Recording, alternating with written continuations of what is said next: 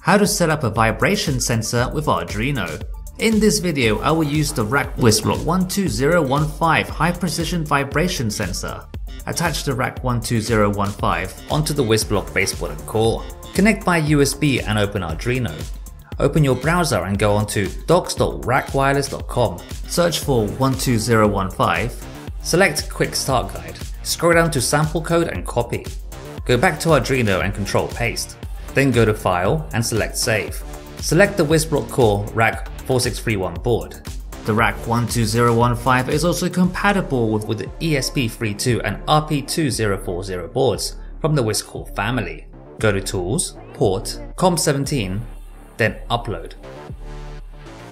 Once uploaded, open the serial monitor to view logs.